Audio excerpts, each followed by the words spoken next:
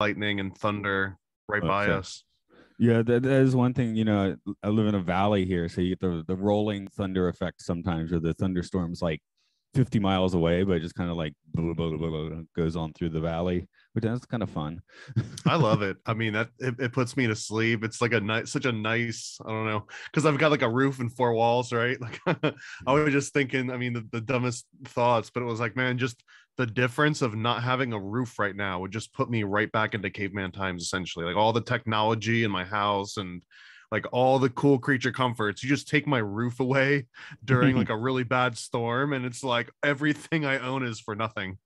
Yeah, like I do all that commuting. So rain, I like snow's not running, just brush it off. Boop, boop, boop, it's gone. But yeah, rain can get if it's raining sideways, you're in for a bad day. So And rain can hurt you. I mean, it's it's one thing to be wet, but if you just like sit around in like wet socks and wet shoes for a few hours, like you can legitimately cause yourself some major problems. But yeah, now it's like, you take a shower, you leave the house 5 minutes later, you're like, I need a shower. Yeah. That's not cool. um, Let me see. I'm gonna bring up my notes over here. I hit the record. It's good already. Your notes didn't seem that extreme. I had some similar ones. They weren't that. I was being hyperbolic a bit there. I've got some interesting notes on this one too that I wasn't aware of before I started looking deeper into it. Yeah. I mean, obviously there's something here, so I guess let's see where it rolls. So I'll do a little intro. Hello, welcome to our Occult Disney series on oral hygiene. This is Matt here, coming back as a paranoid American. Thomas Gorentz. Hello. Hello. Yeah, today's film's Bambi, and I have to admit, of the ones we've done so far, and the next few Disneys that would be on the line, this is probably the one I was most like meh about revisiting. I'm glad you said it. maybe because I don't know, I like a little psychedelia in my animation, and this one doesn't really have that. It does have some interesting stuff. Watching it last night, I definitely like, now that we're like looking for big overarching themes and stuff, they're there, so that's certainly not lacking. But Yeah, and I think that like overwhelmingly the general reviews for this one within the spectrum of Disney movies, this one tends to be in like the boring end of the spectrum. Even when it came out, I was looking in for movie reviews from like 1940s, right as this came out, and a lot of them were kind of making the exact same complaints that modern critics are watching it, going back and people that said when I grew up watching Bambi, I remember it being this really deep tale, and they would go back and watch it now and like, it's actually a little bit shallow and boring. well, it's definitely kind of it's I would say elemental in many ways, different than the dwarf elemental. I'm thinking more of Yeah. not the not like earth, wind, fire sort of elemental, is what I'm suggesting. I think this is probably just my own faulty memory and not the Mandela effect. But hey, maybe it could be if people are out there and are like, hey, I remember that too.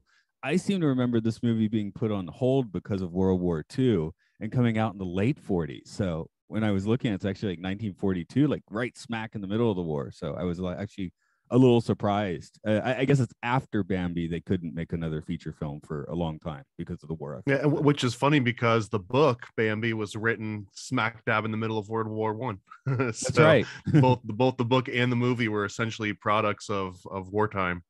Yeah. Although in the book, and well, the book was banned in the 30s in Germany, I guess for having a pacifist streak or something, and of course the movie didn't show in Germany in 1942, so that wasn't going to happen. Um, could you They give were the? drinking Fanta though. Did they have pineapple? So I discovered on my first trip to Europe, or no, second trip to Europe actually. Then If Fanta. for anyone not aware, but essentially when the U.S. had to stop trading with Germany, Nazi Germany for World War II, Coca-Cola set up the entire Fanta business and brand specifically so they could continue selling their soda to Nazis, sort of like circumventing the Trading with the Enemy Act. It's like that weird fake McDonald's they have in Russia now. Yeah, well, it started as a real McDonald's, right? And then they were just like, "This is ours now," and then they just kind of like, I don't know, like flipped the M or something, Yeah, turned it yeah. over and put a little stick next to it, made it an R. Well, now I'm sitting here wondering though, because they obviously they wouldn't, the McDonald's Corporation wouldn't be like, yeah, we just changed our name in Russia right now. But maybe I wonder if they're pulling the same trick. I mean, it's not outside the realm, right? That Makes would actually business be sense. one of the most tame things that would have happened over the last couple of years. Yeah, yeah, yeah. I'm not here like, oh my god, I can't believe they do that. I'm like, yeah, it makes sense that they do that. Can you give us that TV guide rundown for Bambi? Oh well, so Bambi, the book and the movie is about a doe or a fawn growing up under the care of a nameless doe, essentially. And mom gets shot. The baby kind of gets raised by a bunch of rabbits and ragtag. And then there's just like a fast forward to now it's an adult, and it sort of repeats the very similar cycle where it has a sort of like a child and then abandons said child and just kind of goes and hangs out with the rest of the bucks and then leaves the doe and her fawn by themselves. It's a very cyclical nature sort of story, and it's very much down to earth. There's very little magic and sort of wonder outside of the talking animals. Right. Although we can, I was thinking of kind of natural magic, animism, is it? Or, some of the Wiccans stuff might get, I'm not that familiar with that, but I imagine they'd find Yeah, something fair enough. I similar. mean, essentially any nature magic you could say, because the entire movie takes place 100% in nature. There's no indoor scenes whatsoever, and I'm pretty sure that all of the animators that worked on it were basically like working in the zoo as they were working on this stuff. So they were everything completely in this movie was based on making it look as close to nature as possible. Yeah, they were bringing deer into the, I guess they're in the Burbank studio by this point. So, um, which was quite large. And I recently learned that when they built this Burbank Disney studio, this whole complex, it was built to double as a hospital. So if the Disney company failed, they just converted it to a hospital. But that gave them And like a lot. what was Disney going to run the hospital, or was going to go to like whoever was next in line to take over the rent? No, Disney was going to go out of business. So it was just, it's because when they built it, Snow White had come out, so that was a big windfall. But the company at that point was like no sure thing. Fleischer was busy biting it about that point, so it was perfectly reasonable that the Disney company could go out of business, and they just made sure. I think that was like the city's like request, like have this be multi-purpose just in case. It's interesting to consider what an America would be without a Disney. Like if Yeah, yeah. Disney had just flash in the pan, someone dropped the film reel into like a puddle or something. I don't know. And then Snow White just never happened. Wonder what today would look like, what Well, our there's media consumption would be. there's the story of Jimi Hendrix leaving the original mix of Axis Bold and Love in the back of a taxi cab. So they had to remix the whole thing like really quickly. But That I believe. That one I actually believe quite a bit. I've never well, heard that before, but it sounds instantly believable to me. well, the other one, I like to play along with music. And Hendrix, you got to down tune your Stratocaster a little bit because he had his down a step or so. But Purple Haze, actually, it's fine because he played on a Telecaster, which he didn't retune. But the reason is he forgot to bring his guitar to the recording session. It's just like, hey man, I forgot my guitar today. So yeah, it's weird, like these iconic things, like the bizarre behind the scenes. So, but yeah, the Bambi animator just got the bad end of the stick because some people got like nude models and they got deer. Yeah, you're gonna go hang out at the zoo. Yeah, exactly. I guess I would say, especially the deer motion, like the way that they're walking, it definitely, yeah, you can see it like very easily on screen. Like that's an insane amount of work to make that happen. And I wonder, I mean, obviously anyone that's sat and probably like seen deer and watched them was even more impressed. But I wonder, like, for the target audience, how much of that really hand detailed animation was 100% necessary, Well, yeah, I mean, these are the first like technically these really are the first like cartoon animals on screen. Of course, they'd had all the Yeah. anamorphic thing, but like one of the guys that's sometimes on his podcast, Luke, said to me yesterday, because he's just gotten he's a gamer, he just got into Kingdom Hearts, so now he has to like actually know Disney. He's like, well, Pluto just looks like a guy in a dog suit on all fours. Yeah, it's weird how like there's some dogs that can talk and some that are pets and others that have their own pet dogs. Like doesn't Goofy have a pet dog and like some of the comic books, I think. Yeah. So but yeah, the point being that before this it was all like, like literally like Mickey Mouse stuff. I guess Gertie the dinosaur you could say was sort of, well, even that not really, but this was the first time to really throw in some lifelike. When this one is the most widely cited for being like sort of a preview of nature for any little kid's first image of nature and animals, even almost to this day, is still kind of like this movie Bambi, if it's not the actual outdoors where you're seeing deer. Yeah, I'm pretty sure that that's how it would have played for me in a preschool summertime matinee where they just drag all the tots off to a theater, go in there and shut up for a while, or don't shut up. We don't care. You're in the movie theater. just leave me alone. Actually, yeah. I just had the finally had the experience because my daughter's 13. She wanted to go see an anime at the theater, but she was too embarrassed to let her parents in, so we just had to sit around the lobby. Fortunately, it was 6 to 8 minutes. But I was like, well, I'll go see Thor. Couldn't you just sit at opposite ends and just pretend you were strangers for an hour? Yeah, no. I was like, I'll go see Thor then, but it's like, no, the anime is only like 68 minutes, so that doesn't. So we didn't have to wait in the lobby that long, but but that was my first experience with that. So well, get ready for more. I'm sure that was just the first of many now. yeah, really. And I was going to mention too that in addition to this being a lot of kids' first foray into sort of what the outdoors might be like if animals could talk, but there's also this Bambi effect, and I think that's because it was also one of these first widely known anthropomorphic cartoons that put like a face on animals. And the Bambi effect is essentially where people want to save any kind of cute looking animals, in particular deer, because of the result of this movie had people wanting to like stop hunters from hunting deer all of a sudden. Even back when it came out in the 40s, there was all sorts of movements to end hunting of deers specifically because of how cute they made Bambi, and a lot of a new wave of like veganism and vegetarianism sort of came through. And again, it was cited as this Bambi syndrome or this Bambi effect, where if if you've got like a cute looking animal, like no one really cared so much about like wild hogs or like chickens, I guess, because they didn't have the same cuteness factor as a little fawn and the doe, and exactly what Disney sort of emphasized in the entire movie and animation. Yeah, well, you gotta wait till Moana till they go chicken, I guess. Yeah. Although even then, it's hard to make a chicken look really cute.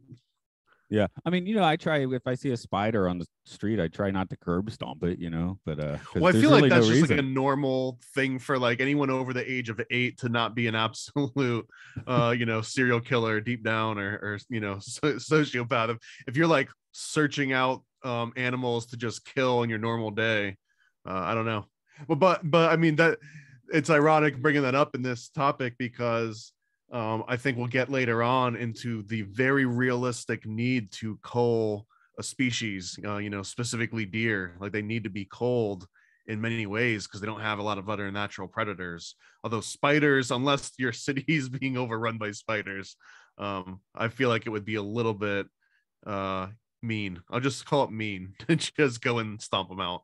My big moral conundrum is about this time of year. I saw them last night, but it wasn't raining. But if it is raining and I'm walking on the streets along these rice fields, just like hundreds of tiny frogs hopping around. I'm trying my best not to step on any of them, but I'm pretty sure I'm stepping on a few. We've got a huge problem here in South Florida, especially with these cane toads. Or I don't know if it's the cane toad or there's another type of toad that they have here that is poisonous to dogs, and it's poisonous to cats and sort of like animals, and they're not supposed to be here. The huge invasive species, so they're actually suggested to, kill them as you see them. And the way that the state recommends you kill them is you find them and you just put them in you grab them, put them in a bag and put them in a freezer or something, and you just let them kind of like slowly freeze to death. That's supposed to be like the most humane. But these things are like the size of a Big Mac, they're like, they're huge.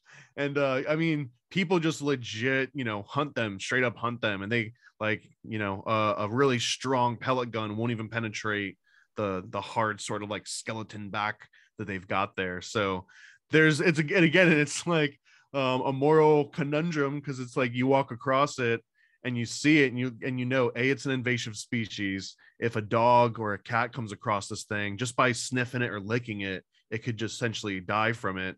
And there's like, it's not doing anything good in whatever environment you find it in, essentially.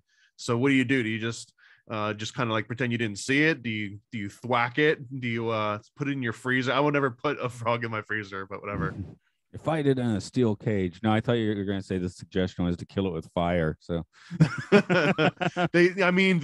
you can't just really trust a lot of Florida people with open flames. So I'm sure they would suggest that if it were anywhere but Florida.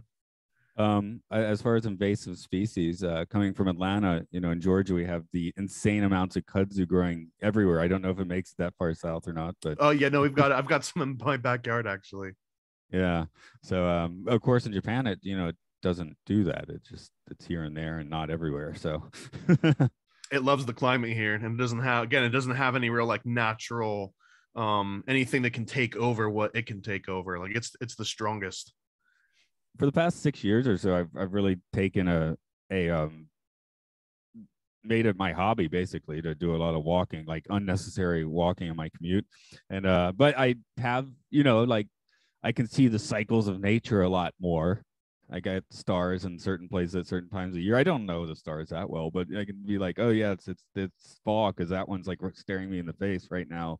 I don't know if rice fields count as nature, but you can definitely watch the cycles over the year go on in there because of like when they're flooded, when they're dry, when there's nothing there, when there's something there. So I can definitely appreciate that sort of thing. And yeah, I mean it's nature, the same as like a cornfield is nature, right?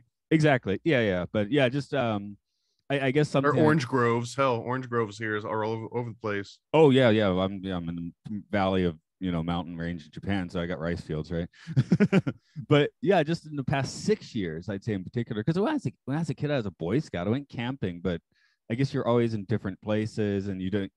Walking through the same area, I think, is kind of important to pick up on those cycles. If you're in lots of different places, you won't notice. So. I said we could go on a whole tangent on the Boy Scouts at some point. Oh yeah, sure. But first, what I wanted to do on this film is kind of like, I don't want to be like overwhelmingly negative. So I just want to throw out the couple things I don't like about this film, and I'm curious where you stand on these. Okay, issues. You're gonna front load the negativity. That's right. I'm front loading because then I want to basically drop it. So unless we find something else, but the voices are annoying. I kept saying Dumbo doesn't talk. I love that. One of the reasons is because Bambi's I find the child animals pretty annoying. And I think a large part of that, if you rewatch it with this in mind, the voices are not acting. It's just people talking. It's kids talking and it's adults talking and trying to say very normal, down to earth things that a normal parent or a normal kid would kind of say.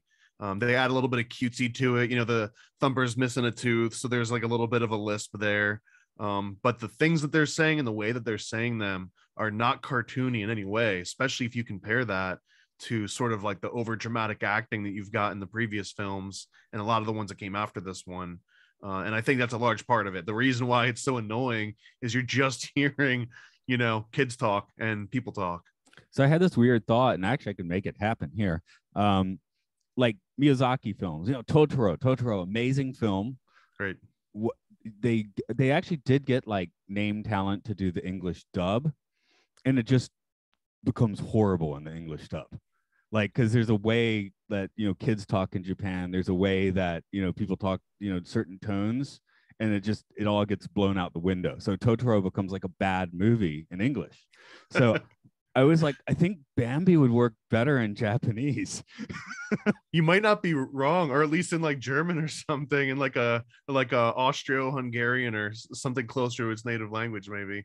And yeah, Yeah, maybe English does ruin sort of like non-action rom-coms, right? If it's not an action rom-com or a superhero movie, then maybe English is dumbing it down a little bit. yeah, because Totoro has the two girls and the boy who lives nearby, and in Japanese, there's certain tones that all Japanese know because that's how kids talk in Japan. It sounds completely natural, right?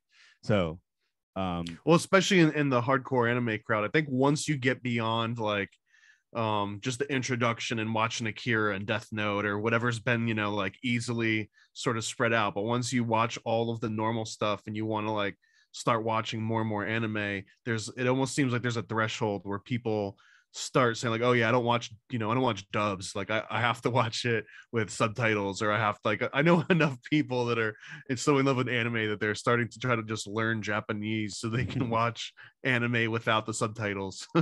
I'm nowhere near that, but whatever. Oh, what was it? We got the Miyazaki. Oh, one I recently for another podcast watched Summer Wars. I don't know if you're familiar with that one. You have to remind me. Okay. It's kind of like it was made by the guy that did one of the original Digimon movies and has kind of that vibe of cyber creatures and fighting in the cyber world. But most of the action takes place in the Japanese house during the summer holiday. So that one, of course, should be in Japanese. But when I was watching it, my video would just default to English, and a few times I forgot to switch it.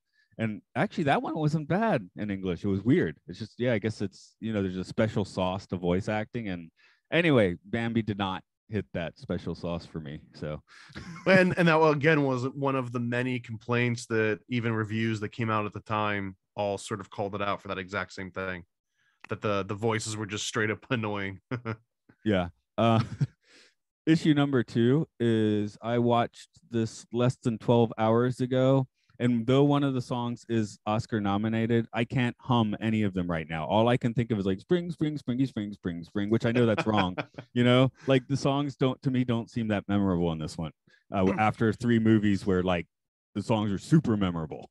So I've got a quote that I want to read, just a single line, and this is from the New Republic's 1942 review by Manny Farber, and they called it Saccharine Symphony.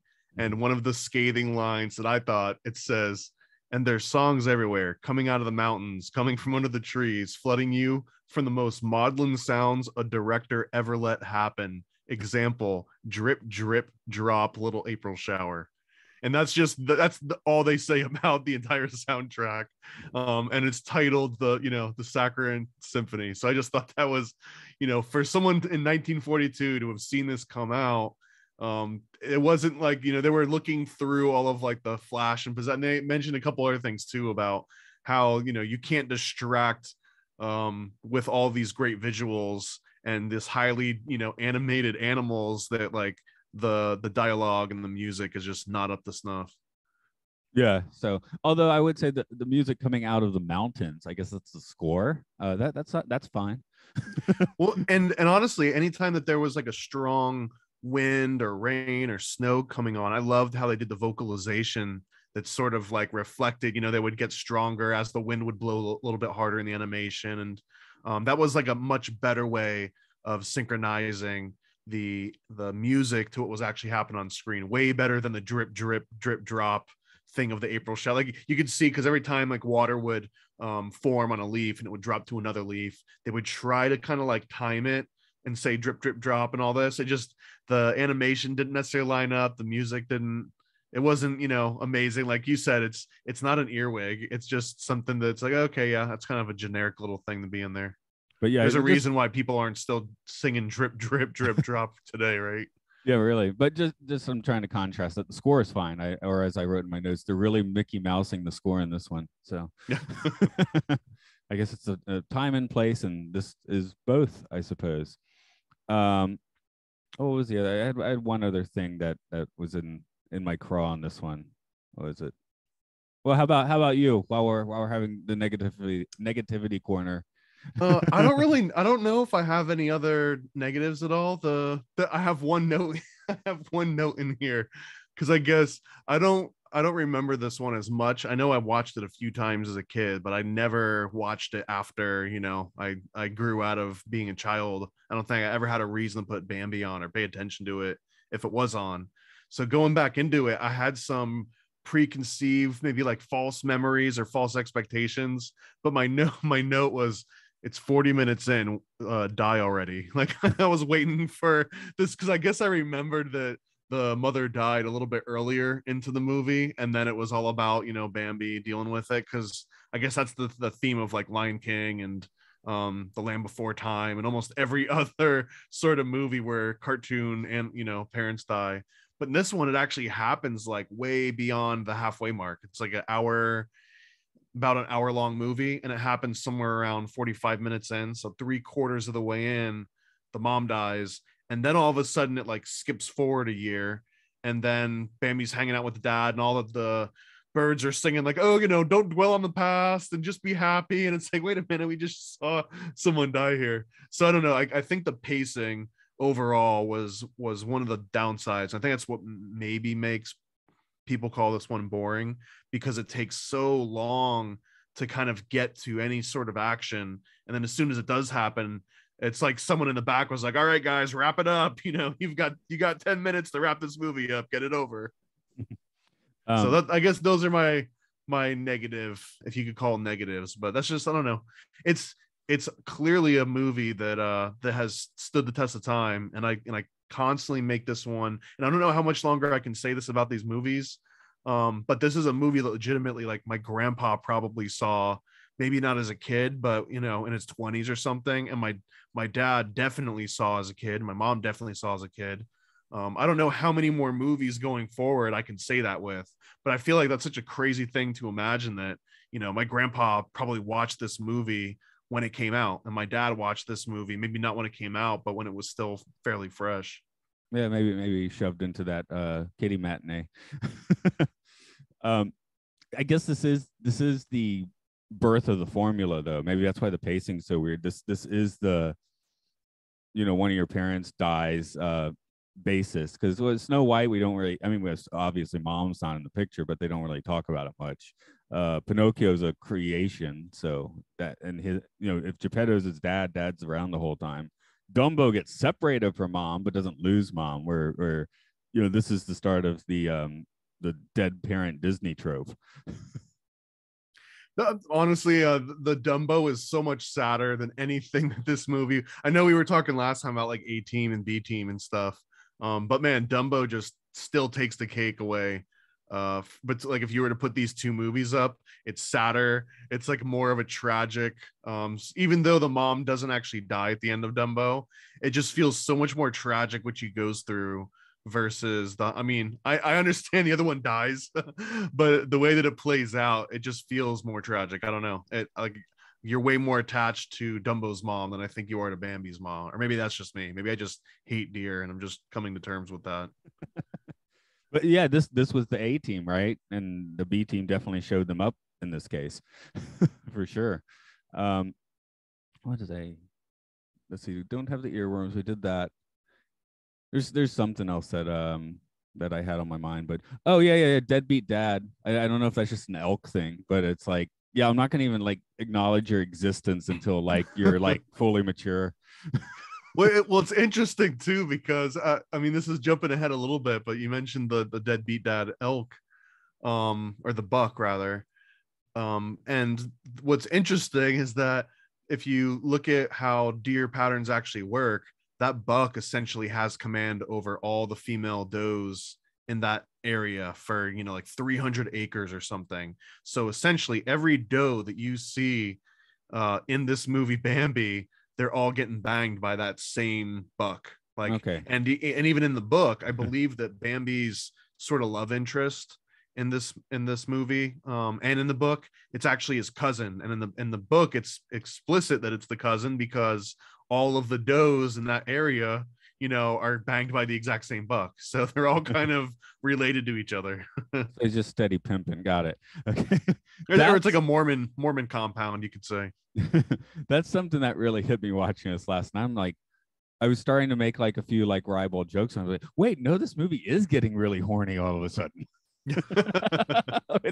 And I had a note too that it caught me off guard that Flower the skunk was actually a male after the year goes by, and then there's a skunk with a really deep voice, and I was expecting Flower to be a girl, but then they show a girl skunk, which I don't know, that one just caught me off guard. Yeah, the Thumper's lady rabbit is especially kind of like weirdly disturbing for some reason. I guess because well, that might have been the origins of like not Jessica Rabbit, the Space Jam, Lola Rabbit, Bugs Bunny's sort of counterpart. Right. And now I guess we're up to Judy Hopps now, because there was lots of weird stuff on the internet. There's some weirdly specific thing with Judy Hopps on the internet that made no sense, but I can't. I did say it. Yeah, really. I said it on a different podcast, but or no, someone else said it on a different podcast, but I cannot recall it at the moment. But yeah, the internet takes you to weird places, doesn't it?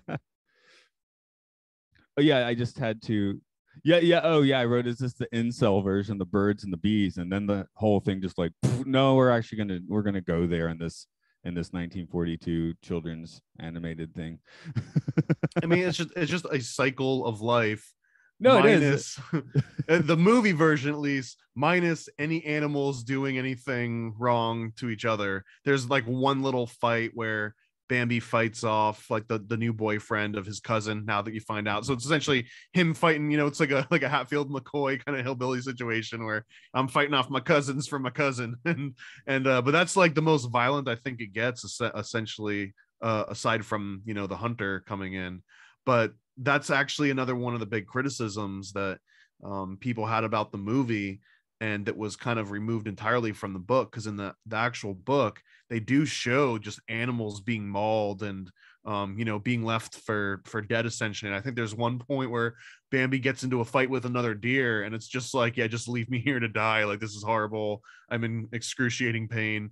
And that was intentionally written in, because the story of Bambi was supposed to be about how cruel nature can be and how cruel man can be. But there was also humans that took some of the fawn in and like nursed them and treated them right, and then they went back into the herd and tried to tell Bambi, oh, these humans were actually okay, and then he ends up actually dying anyways. But there was like, it was a much deeper and more complicated story, and then the movie just turned it into all animals are harmless. And again, we're talking about like bunnies and deer here, so they kind of are harmless, you know what I mean? But it leaves out like there's no deer ticks in this reality. There's no like when the bucks fight, one of them just kind of like falls in a puddle and then scurries away, and that's the end of it. When in reality, sometimes they chase off all the other kids, and all of the other does, or all the other fawns, essentially just kind of like starve or have to then chase off the other ones. So it lacks all of that extra depth, which in turn again turned into this like vegan movement and anti-hunting movement even when this movie came out. Yeah, no mange. There's no mange, everything's like super cute. Again, the Bambi effect, right? Yeah. I just have to throw in this note at some point, that in Tokyo, I mean, I may or may not still be there. It was still there about 5 years ago, but yeah, there's a restaurant, Bambi, and it's like Austrian themed. So I always thought that was like highly entertaining. And I had to look this up too, and Walt Disney World in fact serves venison on property. So you can actually watch the movie Bambi on Disney property and then go and order deer and eat it in the same day without leaving the park. Is it a Bambi themed restaurant though? It is not a Bambi themed restaurant. It's the Brown Derby. I think it's the only place in the park that serves venison, but I felt that was because I just wondered, like, does Disney World serve deer anywhere? And yep, they sure enough do. Yeah, I'm just scrolling down a bit. Oh, maybe this is like where you're talking about the pacing. Yeah, it's like this movie focuses. It's an early film focus on Campbell's hero's journey, but just mostly gets distracted, like literally in the bushes. Because it definitely, I mean, like you said, The Lion King like beats it out, not paces it out much better, I should say. Well, big things happened in The Lion King. like huge things. The biggest thing that happens in the first 40 minutes of Bambi is Bambi learns how to jump over a log. Bambi learns how to say the word bird.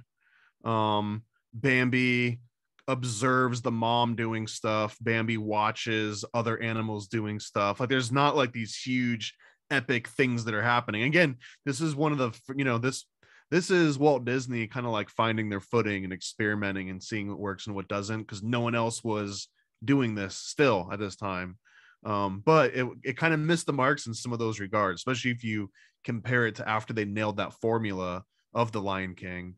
I think that, I mean, it's almost like a night and day difference, although you could almost argue too that like the quality of the animation, it was almost like the animators, like no matter what you put in front of them, they were going to do just an outstanding job, no matter how mediocre the story was, the animation, but the animation can't necessarily carry it the same way that a good story can carry mediocre animation. And I think that maybe, I don't know, maybe they found that out, or someone must have considered that after this movie came out and got some of the reviews it got. Like I know this actually originally was going to be the second feature film they were going to do, and they just realized, oh, animating all these animals is going to be a bit of a task, and they put it off a few years. But and this was, and not to be to clarify, this was an overwhelming commercial success. It like outsold, like the movie outsold the next biggest blockbuster, which was like Casablanca or something. It outsold it like 5 times over in the same amount of time. So it for sure was a huge commercial success and a big popular release. It was just sort of critically not as acclaimed when you compare it to all the other movies that Disney, and even like the shorts, a lot of it was specifically about how down to earth and mundane, and it was just following this normal cycle of natural birth and death, without injecting any kind of magic into it, save for the Wiccan talking animals that were doing incantations. But outside of that, I guess if I were going to be Captain Hindsight, what I would do is take this animation, and put that to the Pastoral Symphony and Fantasia, and then none of the animals would be talking either, because you could tell the story in the length of that symphony without too much trouble. Yeah, honestly, this movie without voiceover would have elevated it in so many ways. I mean, it's easy to say in retrospect, but maybe that's actually worth a shot, just to rescore this movie, take out all the talking and just put music behind it. It might actually be a little bit easier to watch. Because I mean, I don't think too many people would have a problem if you switch the Greek thing in Fantasia to something like this, because like this thing, I guess that's the one in Fantasia that it still is like, why did they do that exactly? Because Pastoral Symphony, it's like that is music that just straight up tells a story. It literally has a storm in it, in the music. So it seems like it would make sense to do. I mean, yeah, just interesting. In retrospect, I would have. Hell, they should have made Hercules back in 1942 and then put this in Fantasia. That would be my reinvention of reality. Well, I mean, if you believe in multiple realities, right, then there's infinite dimensions, and in one dimension that has happened. So you can rest assured that somewhere someone's enjoying it. Right. Okay. Good. Yeah, I've had the idea, so it exists somewhere. I definitely something that does stick with me is, and actually I could convolute it, because when Bambi's mother dies, it's just like regular weather, right? So the fire is much later. I had in my mind that there was, I guess that would be too much if there, there's a fire and then there's hunters. I remember the same thing as you did, though. I thought it like, there was a fire and she gets shot and like it all happens at the same time. But no, it's spread out in a weird way too, in a way that feels like the fire felt like a hat on top of a hat, Yeah, but I thought the fire animation was like super cool. Maybe that's why both of us like thought it was like in the middle of the movie too. But yeah, I was thinking like they show up on that little island or whatever. I'm like, that's only like 10% of the animals surviving this inferno. And they don't really explain the fire as much, but I think we'll get into that, because I got some notes towards the end of my list here. But that the number the two main ways that humans sort of keep deer population in check is one by killing the doe, because the doe is what produces more deer. So one of the main ways is you kill the doe instead of killing the bucks, and the other one is just by culling and doing controlled burns to just eliminate parts of their environment. So whether this was intentional or not for the movie to focus on these two particular things as like the main climaxes, when in reality they are the two main ways that we still to this day cull deer population. I just thought that was interesting. Well, and that fires are necessary for forests. I mean, I've heard again. I'm not like I'm not a forestry ranger. What do we call the florist? No, all of those are wrong. Anyway, that's not my bag. But I've heard that the Australian fires a few years ago, one of the reasons they were so massive is because they had been doing like basically too much forest management for years. Right. Yeah. They decided that they didn't want to scare the animals away from all of these sort of overgrown brush areas where normally they would have continuously, controlled them through burns. They just didn't do it for long enough. So the next time there was a regular burn, it was, so massive they couldn't get it under control. So, and that's kind of a similar thing that we're talking about here. But it's in particular, it is used to cull populations of deer, because the deer have pretty much no natural enemy whatsoever if you were to take away coyote attacks and sort of like wild dogs. But wild dogs almost is like a side effect of humans. So if you took away humans, it's really just coyotes. Like there's no other way, and maybe ticks and just like, disease and sort of inbreeding.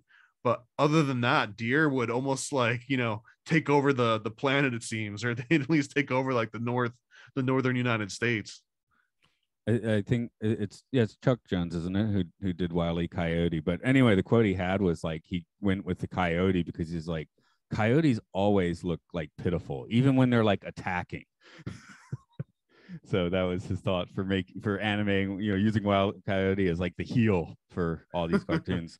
And there's like he wrote rules for the cartoons, which are actually quite fascinating, where the roadrunner can never leave the road and never take any actual action against the coyote and that sort of thing. The coyote always has to be the source of his own downfall.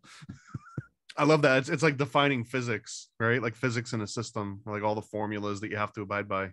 It's wild. There's like 10 rules he wrote that, I guess they followed till the 90s when nobody cared anymore. But yeah, until it was just like a new dimension, and all of a sudden all of the characters can talk and they wear sneakers and they've got cell phones. Oh, do you remember it was the mid 90s where they tried to make like the badass Looney Tune characters? Yeah, and they all had like Air Jordans, right? And they had, although there were a couple cool designs with like Bugs Bunny would like have his ears down and like a backwards hat and had like a gold chain or something. Yeah. I mean, someone is trying, but they've been giving like an idiotic edict, more or less, right? I feel more than anything that someone probably was like violating, copyrights and trademarks and just making sort of new renditions, like hip ones. And the companies were like, we need to get ahead of this. And they started to like embrace it and do it on their own, just because they didn't want people infringing on it and sort of like selling all the good stuff. Oh, speaking of infringing, I'm going to just give I don't remember who did the score, but give them the credit. It was just in the back of their head and it just came through. But near the end of the movie, there's a little theme. I think it's the post-survival Inferno survival theme or whatever. And it's almost the same as Groucho Marx's "These are the rules of my administration" from Duck Soup. So I thought that was kind of funny. I actually saw Duck Soup recently, within the last year. Yeah, that's the no one's allowed to smoke or tell a dirty joke, and whistling is forbidden. That melody is very similar to what we get at the end of this. So it could use all the help that it could get. You know what I mean? and this was also the first major Disney movie to this point. I mean, we're just counting two before it, but that didn't necessarily come from some sort of a fairy tale, or based in a fairy tale. It was based on a book, but this book was not necessarily a fairy tale. However, what I found was interesting is that one of the guys that helped translate it from its natural language was this guy that was a Soviet spy that then defected to the United States, and I think he got like awarded by Ronald Reagan or something for being like a defector back then. But he was the one that actually translated Bambi into English, and he also was responsible for translating a lot of Brothers Grimm into English. So like there's this Brothers Grimm connection to almost every Disney movie still up to this point, it seems, even if it's indirect. Yeah, it's gonna, I guess, reading it, that's the typist. I guess Walt Disney or someone in the company was just a fan of that style of writing, his particular style. So, but it happens. I think a lot of people in high school they read that one Kurt Vonnegut book and then read like all of them. At least that's what I did. Well, and this guy did write a couple other what was his name? It was Felix Salten. And he did write a couple other books that were sort of in the same vein. One of them was called 15 Rabbits, and it was about this group of rabbits that just slowly over the course of the book just end up dying one by one. And again, it's about like the horrible realities of nature and how kind of cruel and unforgiving nature is. And there was, I mean, because again, it was written in World War I and up to leading into the conditions that led to World War II, there were some examples that some of his works might have been written about kind of that plight of the Jewish people, because I guess he was also Jewish, although he did not identify himself as such until after he had written a whole bunch of these works. Prior to that, he considered himself a humanist. I do have to throw out one story with rabbits. When I was a kid, family friends gave me a pet rabbit, right? And then the friends, they moved off to Switzerland, so not too far off from the source of this movie. But yeah. Anyway, the rabbit, my parents were like, oh, he hopped away. He's gone. Of course, they were lying to me, but that's a long-term gift to give someone. That's not like a goldfish. You know what I mean? Like a rabbit stays around for a while. It's like a decade, isn't it? Well, not in my case. It hopped away, right? So yeah. Go forward a decade. They've moved back to the States. We're having dinner, and they're like, "Whatever happened to that rabbit?" My mom's like, "Oh, the dog next door gave it a heart attack and it died." I was like, "What?" I'm like 17 by this point or whatever.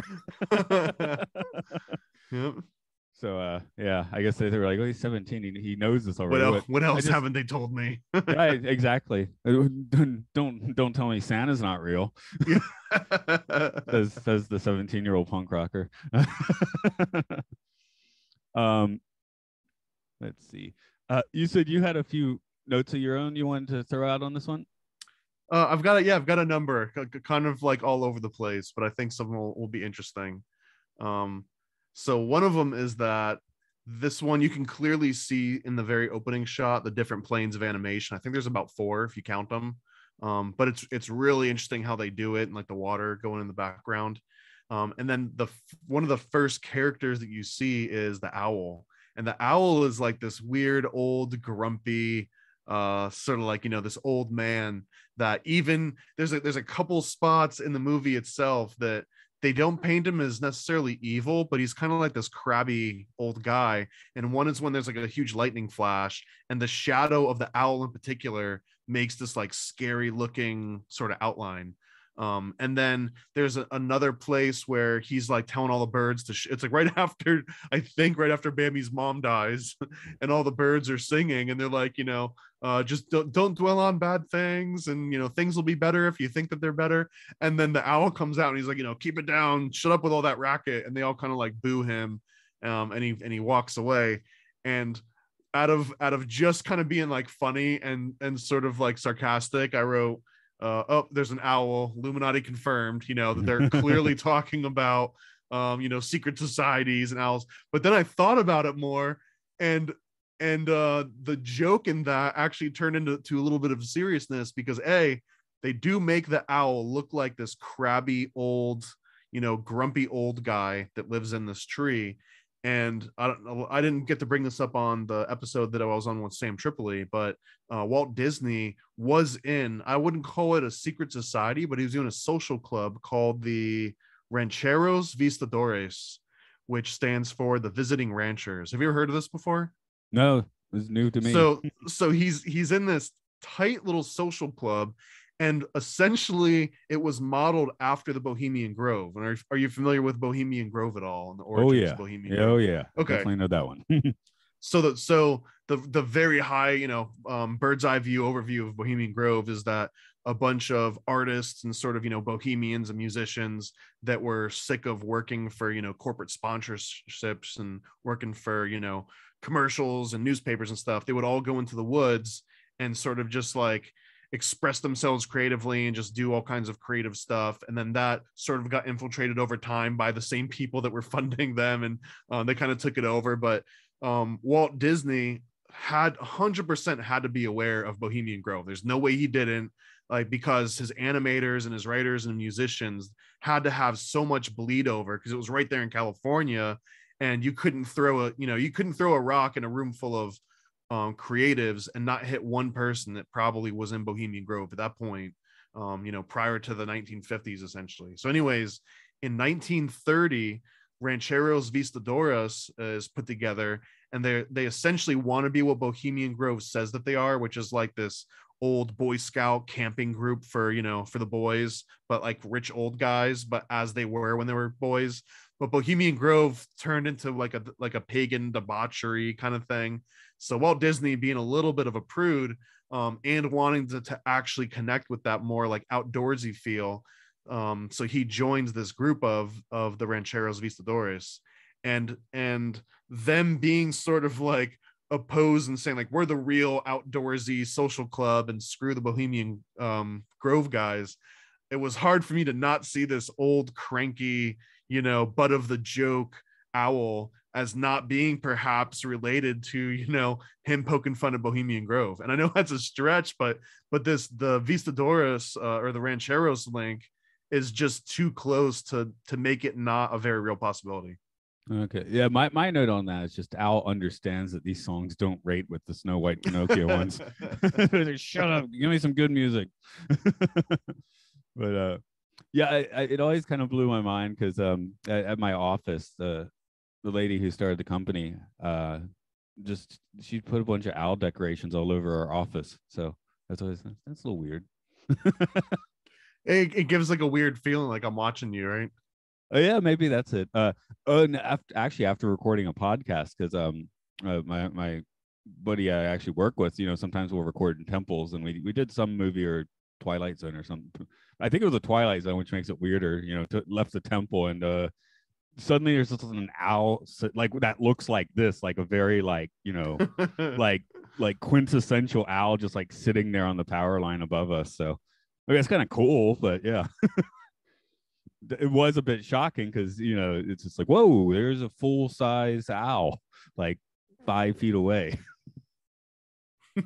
Is this the same design they use for the Pooh owl, Winnie the Pooh owl? I guess that's because we do get the Chippendale designs in here. They're scampering all over the place here. Yeah, well, and I again, like with the anthropomorphic animals, they started expanding on this style. So every time they did something that they saw work, you could just see them reusing it in almost every other movie that comes afterwards. Anyway, what do you have beyond owls? Let's see here. The Thumper quote has to be the most quotable part of the entire movie, which is the whole, if you can't say something nice, don't say nothing at all. That stood out to me of like that. Well, this is, I mean, that's the quote that Thumper says here, and to me that's the most quotable line in the entire movie. That if you hear anyone ever say that, it pretty much comes from this Bambi movie and from Thumper saying at that point. And it was just, and also just to be like kind of a grammar Nazi in a way, but it's technically a double negative to don't say nothing at all. So he's technically saying if you can't say something nice, then go ahead and say it. maybe that's the subtle the subconscious message coming through. So what else I got here? That apparently, so there was a code. So speaking of owls, I was trying to do some more research into finding out like, did the I mean, I wasn't expecting anything to come up, but was the friend owl, which is his name, related to Bohemian Grove in any way? And one of the search results that came up was People also ask, did Walt Disney stomp an owl to death? And I had to click on this Oh yeah, you sent because me that. because first I was wondering how many people are actually asking that. Like I've never asked myself that question in my life. Did Walt Disney stomp an owl to death? Why would that even be such a popular question that was being suggested at the top of Google? But sure enough, it mentions that when he was a young child living on an orchard farm, or living in Missouri, and he was nearby in an orchard farm, he crept up behind a brown owl, and I guess when he tried to like sneak up behind it, and when he did that, the owl freaked out and started like clawing at him, and he threw the owl to the ground because now he's freaking out because owl's attacking him. He threw it to the ground. He stomped it to death. So Walt Disney, at a very young age, did in fact stomp an owl to death, unprovoked. He snuck up on an owl unprovoked and stomped it to death. So now anytime I see an owl in any Disney animation, I'm going to think a little bit deeper into the motivation of that owl character. Yeah, I was just looking, and the Pooh owl is just a slight modification from this one. Cued it up just a little bit, but basically the same design. Yeah, I took out a deer with a car, as one does. Athens, Georgia. It was a foggy night. Driving my girlfriend's car, and we hit it, and we didn't have money because we were college students. So I fixed the car with duct tape, like the headlight fell out. I guess I did an okay job. It worked for like a month or two, and then the car engine exploded. I mean, honestly, I grew up in upstate New York, and it was such a common story. I knew, my family knew multiple people that had family members that died because they were just driving at night somewhere, and a deer jumped out in front of them and killed them both. They drove off, or it was just like a high impact. Because again, if you're driving 60-70 miles hours in the dark, and all of a sudden there's a deer right in front of you, there was really nasty stories. So there's people that grow to like just absolutely hate deer, because like that deer, literally, it's like that deer killed my paw. You know what I mean? And they're not joking, like they're actually serious about it. And a lot of friends and family that specifically hunted deer to eat. That was their main diet for a large, at least through hunting season. Venison was like the number one protein for all the meals.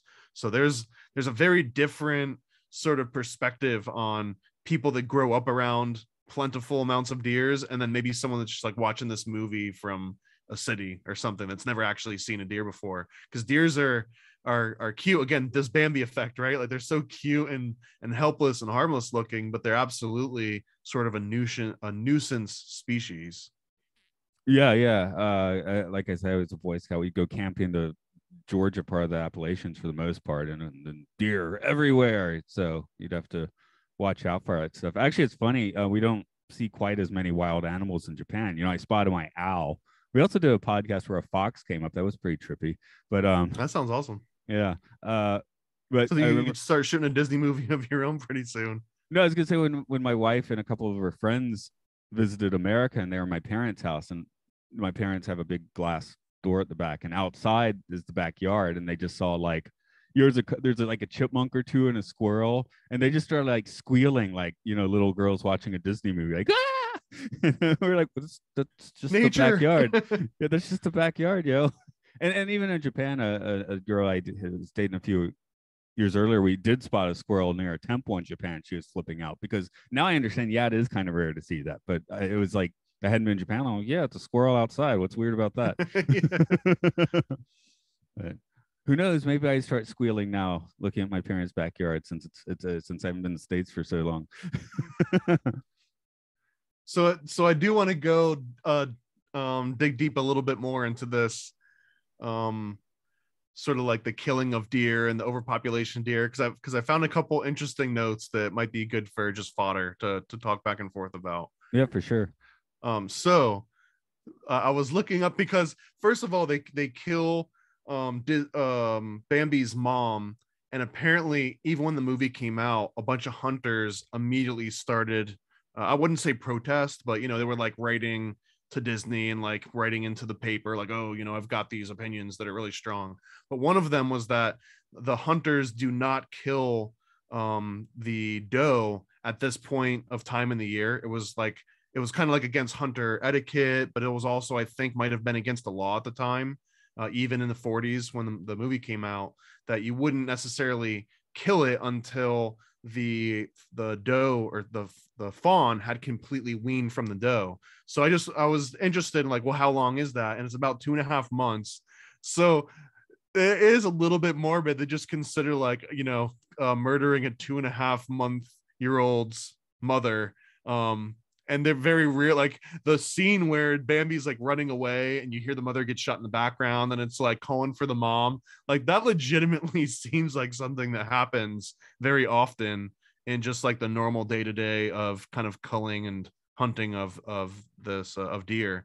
And again, like I was mentioning, and there was a report from Michigan State University 2020, and they essentially mentioned that there's a decline of people that want to hunt because there's like a growing sentiment of animal sentience and vegetarianism, and just the people that do the classical hunting are just fewer and fewer that they've ever been ever before in history. So you match that with the fact that, again, deer have no natural predators outside of coyotes and humans, but with humans backing off a little bit, it's not like coyotes are just automatically coming in and filling that space. So deer are just like exploding in populations in ways that are uncontrollable. And in 2020, the estimates were somewhere around over 200,000 deer were hunted in that one hunting season alone. Just to give a kind of like a spec. And that wasn't enough. That wasn't enough to actually keep the population in check, which is interesting. And I was just trying to think this to its most logical conclusion of like, let's say that like no one wants to hunt deer anymore. Let's just say that everyone watches Bambi and says, that's horrible, I'm never going to eat meat again. And everyone just goes on a full vegan vegetarian diet, right? Well, now all of a sudden deer are not being hunted by their number one predator, which is humans. So their population continues to explode. But then there becomes a point where so many humans are now relying on vegetables and, say corn and fields of corn. But now the deer become like the enemy in the fact that they come and eat all the corn. And now if there's not enough corn to feed people, deer would very realistically be starving people to death because they're eating the corn meant for the people, because the people are no longer eating the deer. You know what I mean? Like it's this weird sort of like, where does it end mentality. And then I was also thinking of, well, let's just say that you build fences up around so that the deer can't get to any of the corn anywhere. Well, then you're just going to sit here and watch just like massive number, like literally 500,000 deer, 500,000 deer just starve to death slowly. So like where is the humanitarian aspect of this? Because it's not just like let nature handle it, right? Yeah, I guess I'll have two responses. One is I actually did kind of pick up that it didn't seem like the right time to be killing the deer, not because I know anything about hunting, but it didn't feel like the rabbit season, duck season, Warner Brother cartoons. Right. They didn't have a big post, notice posted. Right. Yeah, no notices. The other one is, while you were talking about the deer eating the corn and like kind of taking over, I just had this replay of 1968's Planet of the Apes, but with like deer in the place of the apes. You damn dirty deer. But it's even harder because like the deers are so cute, right? And they look so helpless and harmless. They're just eating leaves. They're not like attacking you and throwing you in jail. They don't even have opposable thumbs. But like again, considering that whole like the Disney or the Bambi effect, where people all of a sudden want to protect and prevent people from hunting deer just because of how cute this damn cartoon was. It's an interesting topic. I don't know. It's a very interesting topic to me that without humans, deer would literally be just like running things in the North United States, essentially. And Yeah, that there's like, they very necessarily have to be murdered, essentially. I mean, all of the research and all of the university reports and everything seems to point that like we absolutely need to be murdering at least 250,000 deer on average per hunting season. Otherwise it gets out of control. at the So same there's time, though, this movie does lay out the, things have to die, things have to change. I mean, they make the hunter look horrible, but everything else is We'll just natural multiply that cycles. times 250,000, right? There's 250,000 Bambis played out every single year. One other thing, just watching this movie, is at the end you're like, oh, Bambi's badass. How can anything named Bambi be badass as he's fighting the other elk and stuff? I do find it fun how, now Bambi is now a Well, they man should have at deer, least a called deer him man. like the Big Bambino or something, right? Yeah, yeah, yeah. And the adult version could have had like a Brooklyn accent. That would have been awesome. Yo, Bambi's here. Yeah, I could dig that. Um, this has been a kind of a running theme in podcast that I do recently. What is the largest animal that you would take barehanded in a steel cage? Probably a field mouse. Okay, that was asked at the company dinner. Actually, and someone was like, an ant. Yeah, yeah. Actually, I want to revise my answer to an ant if That that could get counts annoying as an though. animal. You squish it or something. Yeah, it's just fun when people are like, could I take a panda in a cage? I don't know. A lesser panda. I could take on a lesser panda, maybe. I don't know. That I that feel like wasn't I my just don't answer. have anything to prove. like Yeah. like if I truly need to exert myself over nature, I've got 10,000 years of history that shows that I can basically take care of any sort of natural thing as long as I can plan for it. I want to bop down your notes while you still have a bit of time here.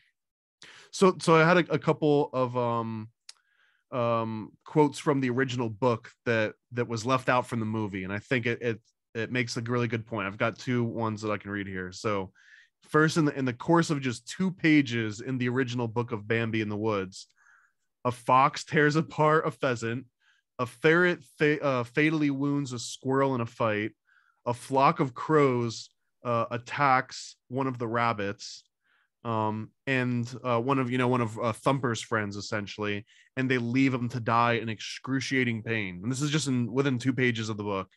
And then also towards the end of the book, I mentioned this a little bit earlier.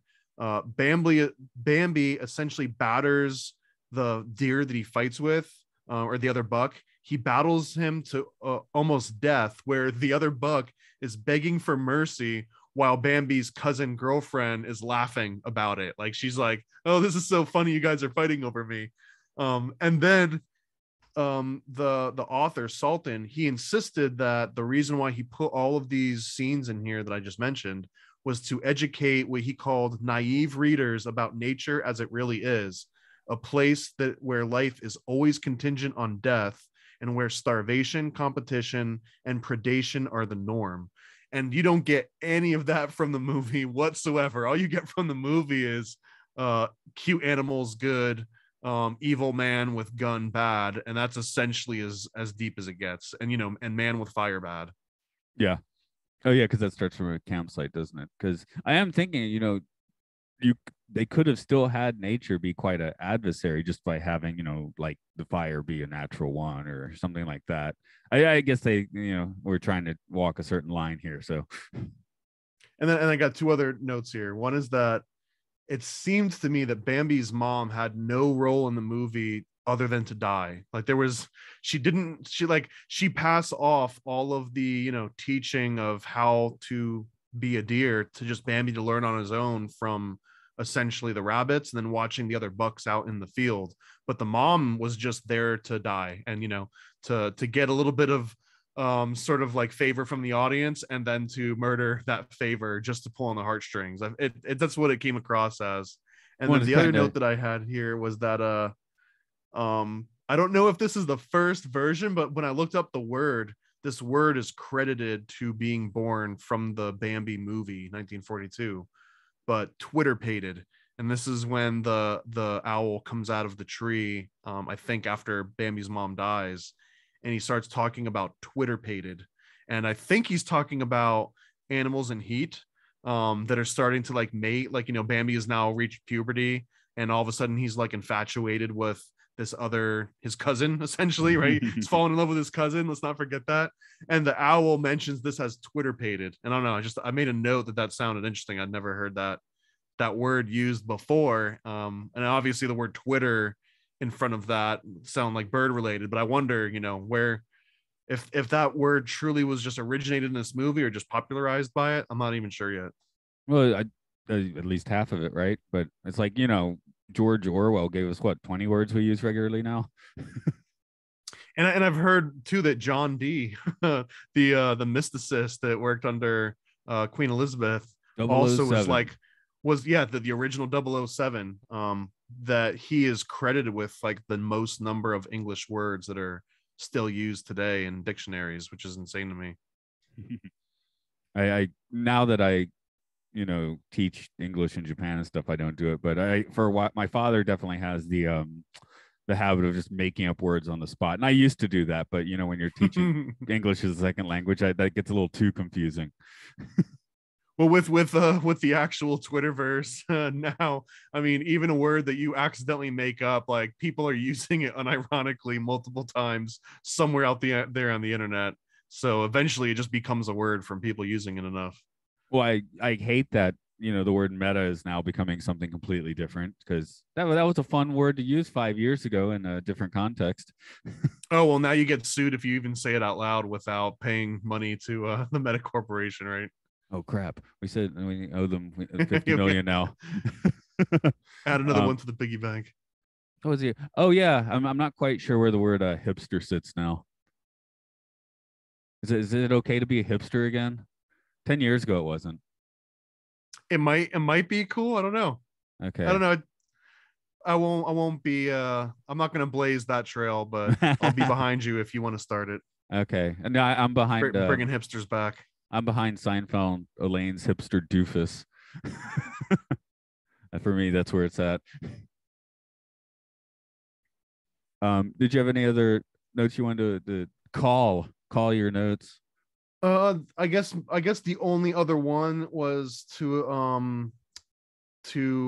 elaborate a little bit more when I said before that in the book, Bambi has another friend called Gobo or Gabo, Gobo, and when the hunter fires the gun and kills Bambi, all the other animals scatter. Well, I guess when they all scatter, Gobo runs towards the humans elsewhere, and they end up like adopting it as a pet and feeding it and being like really nice to it. So in the book, he comes back and he tells them that you all think he's wicked. And in the book, whenever they say he or him, it's have as a capital H, because essentially the deer look at humankind as like God. The same way that if you were writing the Bible and talk about he and him with the capital H, you're talking about, like a God to us.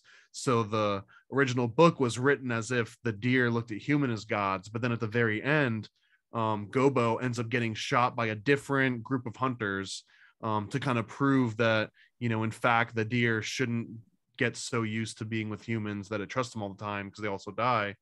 But then at the very end of the book, Bambi comes across a dead human that was shot by another human. And this kind of opens up this like almost like a meta sort of storyline where they realize, oh, he is not God. Humans aren't God because they killed each other. So there actually must be something even higher than them, which is such a deep and profound ending that, it's almost like a shame that part got left out, but I can understand why in the 1942 Disney movie, they didn't want to show two hunters shooting each other and dying. But I thought that was such an interesting part of the book that unfortunately isn't known. And then let's face it, we already did have in Pinocchio the creation asking its creator, lots of questions, and basically learning that his creator doesn't have all the answers. Yeah, this one just felt, the whole movie Bambi felt a little bit of a backward step. Like there's not a lot here for an adult to sit down and be like, oh, my kid's being entertained, but this is also kind of like some deep stuff that it's bringing up. Bambi kind of lacked all of that, and it just really feels like a movie that you would put on to just babysit kids, or you can just walk away, which ironically, as long as they don't hear the gunshot, you don't even know that anything violent happens in the entire movie. And I feel like, I don't know if the 2022 you're going to be able to keep your kids' attention with it, to be honest. Because like when my daughter was a toddler, yeah, with Snow White went on a lot, Pinocchio went on a lot, Dumbo went on a lot, and Bambi maybe played once or twice.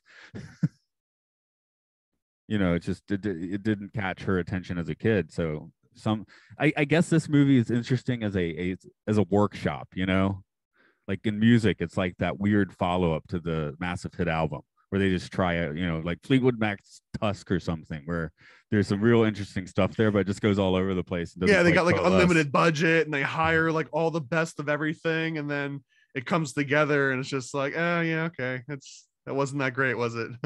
So I guess it's the special sauce, but yeah. Or again, if this is the worst feature film that Disney had to offer in its first 20-year run or so, that's doing pretty good for itself, I think. Yeah, and again, commercial success by any definition that you can come up with, it absolutely blew everything else out of the water. So in terms of getting people into seats and selling tickets, and the fact that we're still talking about it now, how many countless movies haven't even been watched, you know what I mean, or talked about compared to Bambi. I mean, there's probably like, no offense to the podcast that we're on, but I guarantee you there's at least one other podcast out there in the world right now that's also talking about Bambi. That's how popular this movie is, right? Like Right, the exactly. chance of that happening is non-zero. I was just sitting here thinking, because now Disney kind of runs that with, say, Pirates of the Caribbean sequels or whatever. And I checked out after the third one on that series, but I'm like, in 50 years or more, 70 years, are people going to be talking about the Pirates series? I mean, probably. Yeah, that's going to be a weird conversation. Maybe, I don't know. It's a good question. I don't know if Yeah, they really will, because yeah, I'm not sure. It's more of a Johnny Depp spectacle product of its time, way more than, I mean, without question, people are going to be talking about Bambi in 100 years. Like I would put plenty of money, because it's like a thing that's going to come up in every animation school 101 from now until the end of time, essentially. Like Bambi's going to always come up. Pirates of the Caribbean, it might come up in like a footnote of weird like American pop culture like trivia or something, but I don't know if it has that like test of time quality to it. Yeah, I don't think people are going to be talking about the way people. Not, they might talk about how the legs move in that movie because of Johnny Depp's weird walk, but yeah, or not. I don't know, but yeah, I mean, it's all, yeah. This does, I guess, as a workshop, it's fascinating. So it at least has that going for it. I guess we will wrap it up for today then. So tell people where you're at. Oh yeah, that's right. I do things. Paranoidamerican.com, comic books and coloring books, and working on a couple of games for maybe later this year, early next year. And I worked at Disney for about 10 years in the post-production building at Hollywood Studios here in Orlando. So if you're wondering why we're, two grown men are still talking about Disney, that's at least my excuse. I don't know what Matt's excuse is. I got a DVD folder right here. That's my excuse. Okay. Okay. I think I've shown it to you before. There, I got this. Is it the pink DVD folder filled with Disney movies? How pretty is that seem? But yeah, my daughter didn't want it anymore, right? It's not hers anymore, so now it's mine. I can't take. So I'm curious, would Bambi make your top 10, or would it make any of your lists, or would it make like your bottom 10 list? It'd probably be right smack in the middle, because there's definitely some films that are. I think that's how I started this podcast, right? Yeah, there are definitely some Disney movies that are aggressively bad, right, that are hard to even finish. I mean, for what it's worth, aside from all the criticisms, it's not hard to get through Bambi. It might be a little bit boring in the middle, but again, the animation is so on point, and sometimes just watching how much work went into animating the movements of the animals and stuff, it's like, I don't care that they're annoying and they're just like, we're saying the word bird over and over, like teaching a baby how to talk. That's fine if you want to do that for 10 minutes, as long as the animation is really, really good. It goes by and it's not painful to watch. There are absolutely some painful Disney movies that are probably coming up, but bring them on. It's a 70-minute movie. This podcast is now longer than the movie. Yeah. So. Oh, I remember the last question I wanted to ask. Since we know a man with a pet alligator now, would you take on the pet alligator? I don't know. I mean, no. I mean, by choice, no. Although if there's like if alligator was the thing you put me up against, specifically the size of one's alligator, There's way worse things that you could put me up against, especially since you can just turn an alligator on its back and it'll fall asleep. Or if you can just get something around its mouth so that it can't open its mouth, there's not a lot else that it can do to you. Now, if you approach it in the water, then you're absolutely screwed, and there's almost nothing that you can do if you're like, get caught off guard on like a riverbank or something. But if you're just like, if you put me in like a pen with another alligator, both on the ground, and there's no water anywhere, I give myself at least a 30% chance. Which is good. Which is very good. Yeah. No, I might have mentioned before, I taught environmental education in basically the swamps of South Carolina, and I'd take kids around on hikes and stuff, and it wasn't the alligators I was worrying about so much, because they were just usually chilling, a few meters off the side of the trail. It was the snakes, right? Because there's lots of highly poisonous snakes just coming out of nowhere. Yeah, which is you got like coral snakes and water moccasins and all kinds. And that's why I don't like snakes anymore. Because I remember, actually, same family friends gave me a rabbit. Their son had like a boa constrictor, and I know it might have been the same evening. I had the boa constrictor like all on my arm, and I was, oh, that's cool. 5 years later, after doing the environmental education job, no way. Yeah. So many people lose appendages and lives to that, right? Yeah. I guess I should do a bit of my spiel. That this is the Oral Hygiene / Occult Disney podcast. I might be putting it on its own feed, but the only reason I haven't done it so far is like, well, what should I? But I keep saying Oral Hygiene. Is that my name now? Anyway, Oral Hygiene Pod at Twitter and Facebook. We're in the podcasting umbrella on Patreon of Podcastius, where I also talk about sci-fi movies, the Twilight Zone at Time Enough podcast. And for those gamers out there, you can find podcasts on Pokemon, Monster Hunter, and 4 British guys screaming at each other about game show trivia and the game show. Okay, as always, it's been jolly. So I'll catch you after the war then, because that's where we go, I guess.